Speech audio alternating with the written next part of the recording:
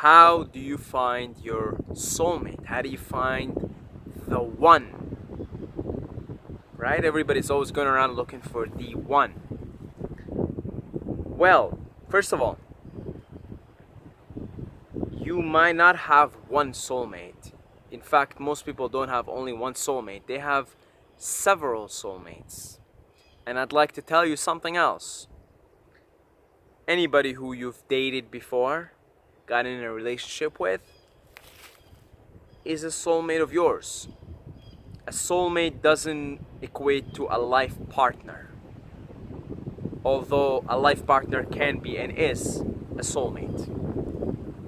I think when people talk about the soulmate, they're talking about finding the one, the life partner soulmate, right? That one connection that one person that you just want to spend the rest of your life with. You want to share a life with. But a soulmate, most of us don't have one soulmate. We have several soulmates, right? And I'm telling you right now, anybody who you've dated in the past is a soulmate.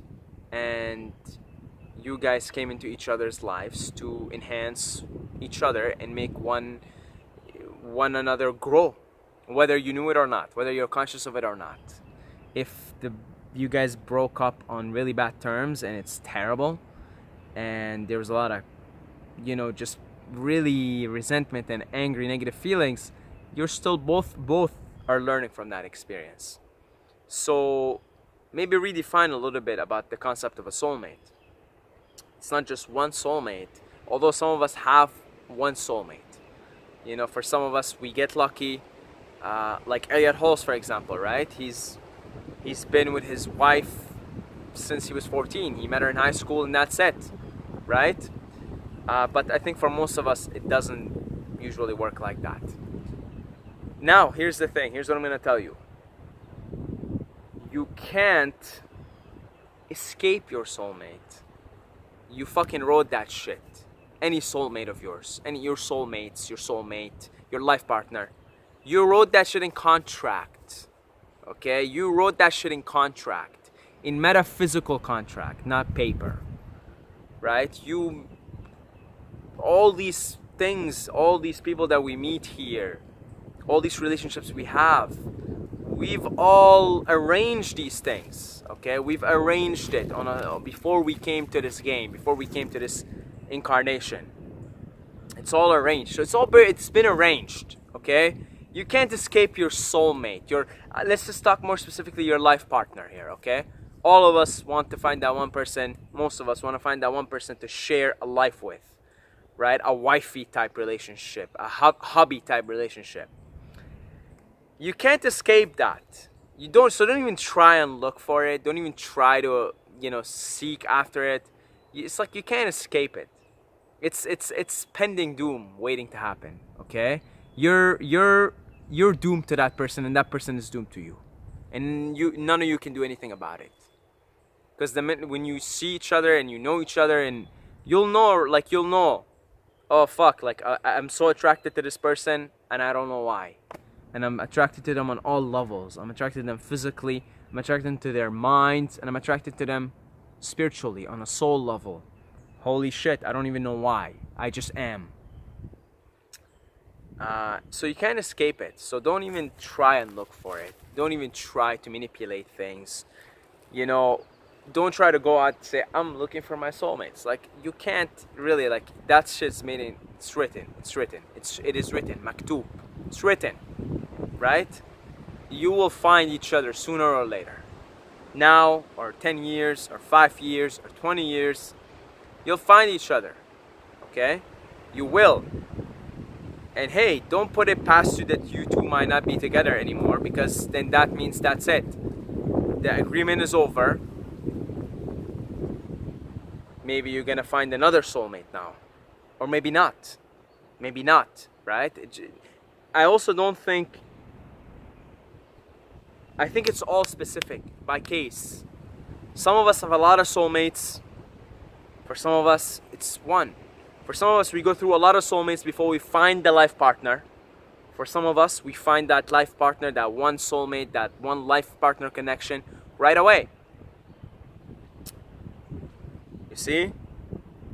So I think that's how you find the soulmate, by not even trying to find the soulmate, by just understanding how this game works. There are no accidents in this business that we're in this simulation, in this game that we're in. Every person that you're meant to have a conversation with, let alone have a relationship with, will come into your life, despite all your best ego efforts to keep them out of it. You understand? Despite all of your best ego efforts to keep them out of it, they will come into your life. The circumstance, the situation will present itself. And oftentimes, it will present itself in the most unlikely ways possible, in the most coincidental way possible, in the most synchronistic way possible. You see? Keep an eye. You know, I know I'm saying don't go out and look, but keep an eye. Just keep an open mind and open possibility and open eye. If you're someone who does yoga, for example, and you meet somebody there and you find they're cute, think of it like this for a second. Just think of it like this, right? What are the chances that out of 7 billion people, you know, 3.5, right? 3.5 men, 3.5 women.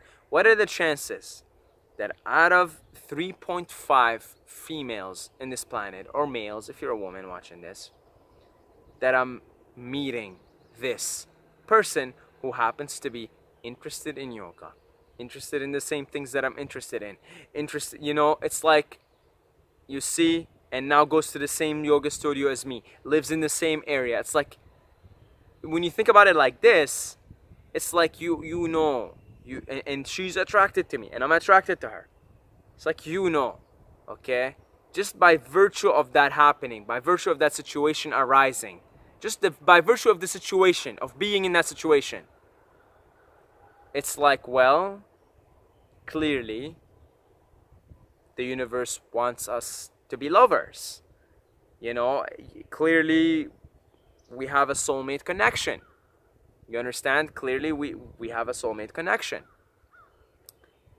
Doesn't necessarily mean it's a life partner connection. See, there's a difference. A life partner is often, let's say, your ultimate soulmate, for lack of better words, lack of better terms, right?